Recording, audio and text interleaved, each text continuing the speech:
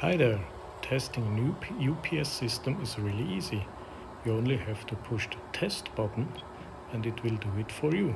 If it fails that test, you have to replace the batteries anyway. But is there a better method to test UPS systems? Yes, of course. So I built this UPS tester here.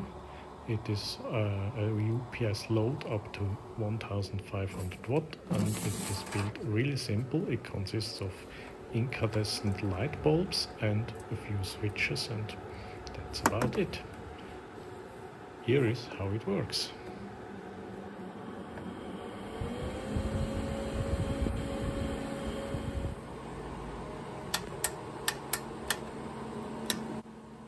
There are 10 light bulbs inside, each one has 150 watts and you can turn them on or off individually with the 10 switches in the front. And the switches are labeled, so you always know how many watts you actually put on this UPS system as a load.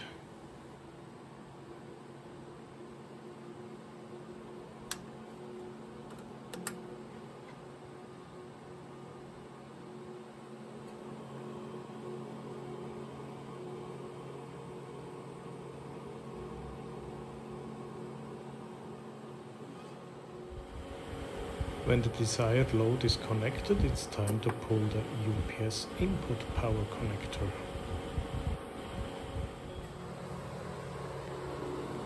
It is now running on batteries. You can see the yellow battery light is on and the green power input light is off.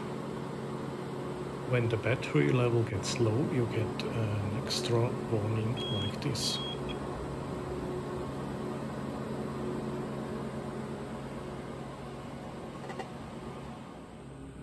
And here is how it looks inside. Nothing fancy, only 10 light bulbs, 150 watts each. And of course this doesn't work with LED lights, because even a 150 watt LED light will only draw about 10 or 15 watts real. So yes, this will become obsolete sooner or later and it's difficult to get spare bulbs.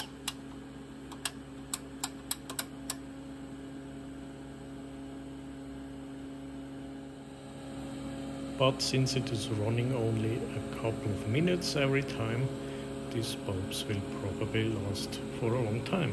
So, thanks for watching.